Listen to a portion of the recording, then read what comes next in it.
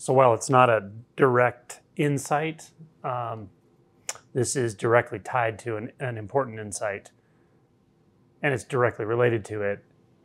And that is that at some point, it dawns fully that everything, all experience, all perception, realization, the potential to wake up from suffering, suffering itself, apparent form, all of it emerges from, well, I'm just going to say emptiness, because I don't have a word for it.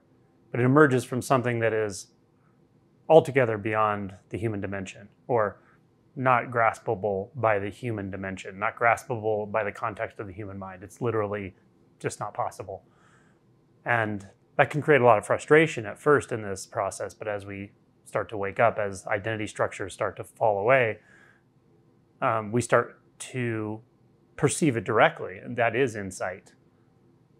And yet, for quite some time, we still have a tendency to fall back into doubt, a sort of form of doubt, a doubt such that we trust our conditioned experiences, our conditioned belief systems, our conditioned behaviors, our conditioned responses to emotions. We trust that above what I'm calling emptiness, or perhaps we could call it the unconditioned, or we could call it your intuition, when your intuition goes beyond all definitions, all boundaries, all contexts, altogether beyond. From that, everything emerges. The appearance of everything. The appearance of awareness, all of it. And it's happening right now. And not only is it emerging from it, it is it. So when this insight, or this, this trust related to an insight, to a direct experiential insight, when it matures, there is a great relaxation.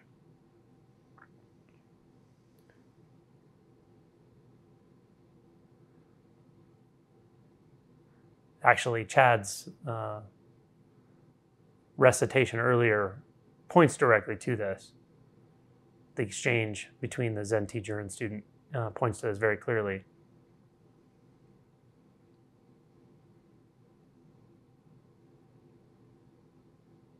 Even though this isn't exactly true, I could say once you take on this undertaking, this spiritual unfolding, then every movement, every thought, every doubt, every moment of sitting, every moment of relinquishment is itself enlightenment.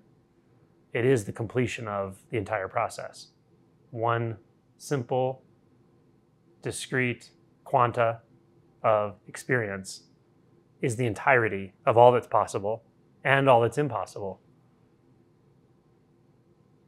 So your experience field is blooming with potentiality, clarity, a certain kind of intelligence.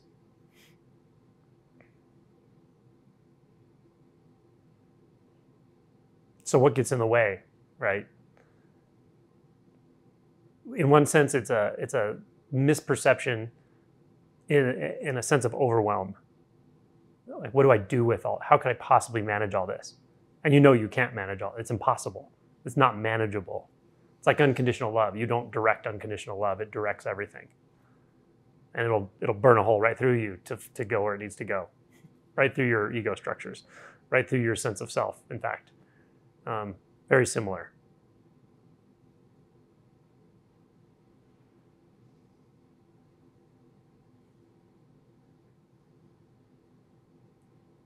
So we're taught a lesson in mismanagement. We're taught a lesson in how we mismanage and why we mismanage, and what it feels like to mismanage, and what it feels like to let go of mismanagement. Let go of the need to mismanage. And then everything is perfectly managed already. We see that.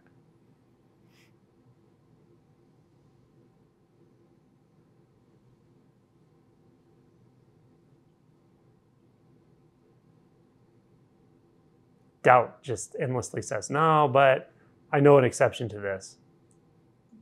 It's not like that for me. It's not really like that, is it?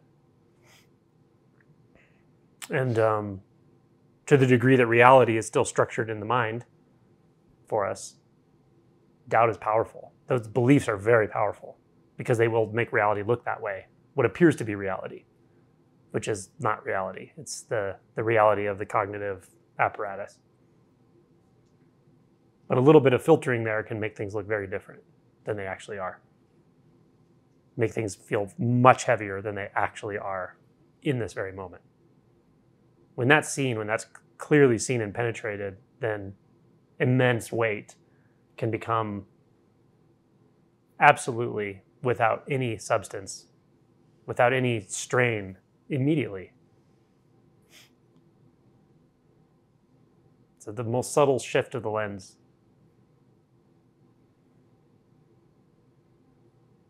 Or perhaps it's letting go of the lens, letting go of the illusion there's someone directing that lens of experience, that lens of attention.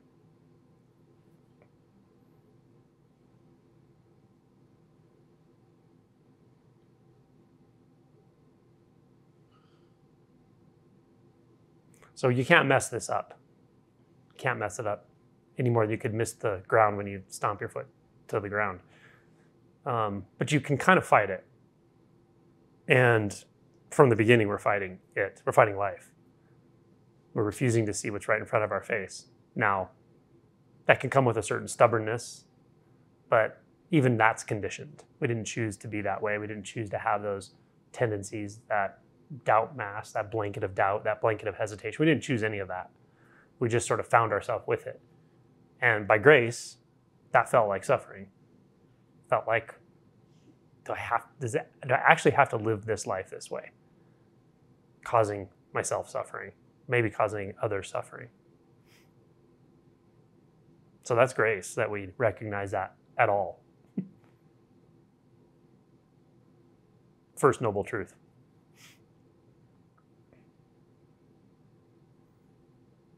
So from the beginning to the end, suffering is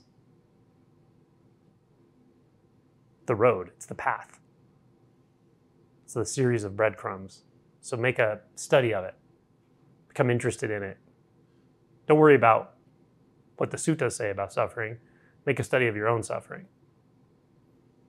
Make a study of your own resistance. Make a study of your own doubt. Not that it's yours, but what comes into your experience is there to teach you something. So feel into it. And if I could give a piece of advice here, there's a lot of ways to do that. There's inquiry, there's holding space, there's adjunctive substances. There's all kinds of things you can do. But if I could give an advice on just a little bit of a tone or how to lean with it, it would be lean toward vulnerability. Lean toward not knowing as you come into contact with all of these energies. The energy of self-doubt, the energy of confusion, the energy of anger, the energy of sadness, the energy of doubt, of greed, resentment, guilt. Get familiar with all of those tones of experience. And then always be just a little more open than you were previous. Because if we're a little more open, we'll see that there's also something else there, something tainting the experience or modifying it a little bit. Why can you feel sadness in one moment, but in another context, it's very difficult? Or we resist an emotion in one set of circumstances, whereas in another set of circumstances, we're okay with that emotion. It's nothing about the emotions at all. It's about resistance.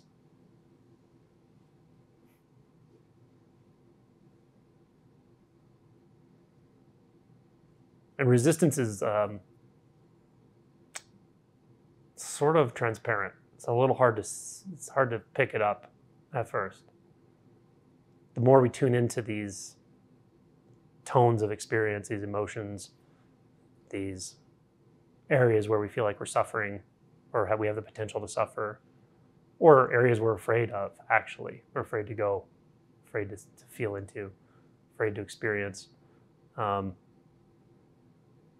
We start to pick up that energy signature of resistance, of that fundamental no.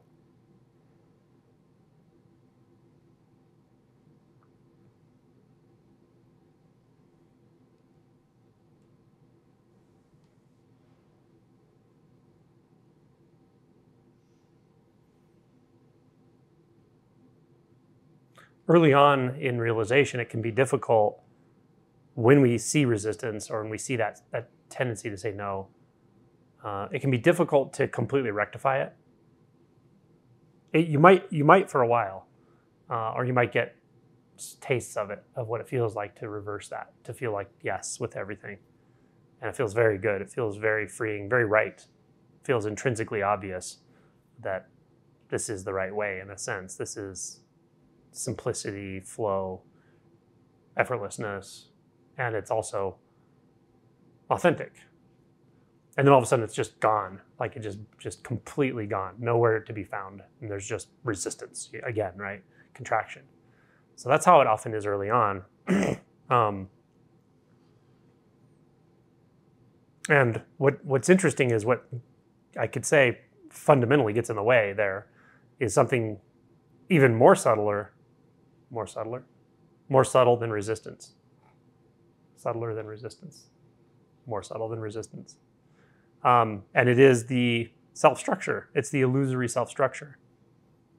The sense of the self apart from everything. And I say it's more subtle because as we see, when we start to inquire and so forth, the self is something we assume frequently in conversation, largely in conversation and in thought. We assume it, but we never really look at it. We never really look to see what's there or what's not there. In fact, we're often afraid to look at that. Or we just don't even know how. When we try to pick up self-inquiry, it's like really awkward. Why? Why? What do we talk about all day long? What is 99% of our thoughts about? Ourselves. We're a bunch of complete fucking egomaniacs. Like that's, if you look at our thought system, that's what we are, period. Right? So why is it so hard to find the self? Shouldn't you be able to turn around and look at it? Or shouldn't you be able to just identify it or feel it full on as a clear knowing? And yet, self-inquiry can be really, really challenging initially. It's so slippery sometimes.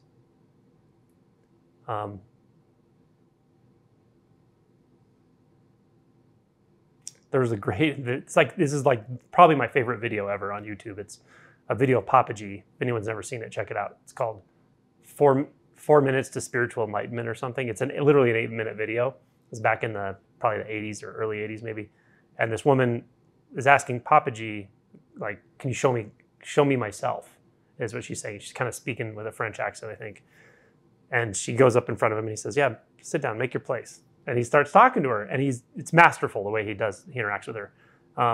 But she's clearly ready. Like, she is at her end of seeking. She's so exhausted you can just tell in her, the way she's asking questions. She's so tired of it. And she can't find herself. She just can't. And I won't spoil it, but probably most of us have seen it, but it's like so funny to her when it just hits her. It's so funny. Like, it's an awakening. It's like an awakening caught on camera. It's really cool. But that's how slippery this stuff is, right? And then, even if you do realize, which some people realize very clearly, the sense of I am, the I am sense, which is not the I am thought, it's not a concept, it's not a conceptual self, it's not a sense of a center, it's much more vast than that. It's much more undeniable. It's undeniable. And then even that, over time, for people who sort of realize or have an awakening along those lines, even that starts to sort of dissolve into this sort of transparency. And then there can be a much more subtle investigation into the self-structure in later realization. Much more subtle because it's as subtle as it gets. With non-dual realization, there's nothing to even look with anymore. There's no apparatus of a self that can look around at anything because there's no sense of space or time anymore. So it's extremely subtle. But you can still feel it tainting experience. You can still feel, it's not tainting, it's almost like a gravitational pull. It has this gravity to it, but you can't find it. It's like if you were in orbit around something that wasn't visible, perhaps. You feel its pull, you can feel its influence, you can feel it when it's not there and when it is there, and yet you just cannot find it. So perhaps by exhausting the looking, that's how it just suddenly drops out, and it will at some point.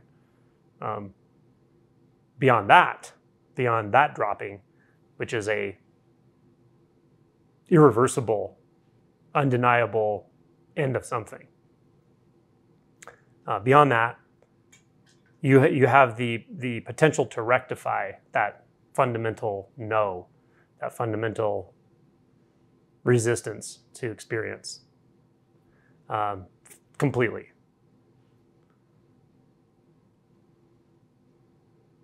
Because there's nothing taking sides anymore. There's nothing saying yes or no anymore. There's nothing that can put its finger on the button that says yes or the button that says no. Even preferences. You could even conventionally say you have a preference for coffee versus tea or something like that by observation, and yet there's no way to find anything that has that preference. It's just not there. Never. There's no way to find it anymore at all. And with that, you see where delusion sets itself up. You can see where we resist something for the mere fact that there's a thought somewhere stuck in it that says, this shouldn't be this way. And that's based in nothing at all. It's based in absolutely nothing. So I posted a quote by Suzuki Roshi, Shunryu Suzuki Roshi. Someone who is in a lot of emotional pain asked him, why do we suffer? And he said, no reason. That's exactly right. There is no reason we suffer. There is no reason. Suffering is or it isn't. And so it becomes very binary. You can investigate the root of suffering in a very direct way and just eradicate it, reverse it. That's the end of the talk. So if anyone has questions, feel free.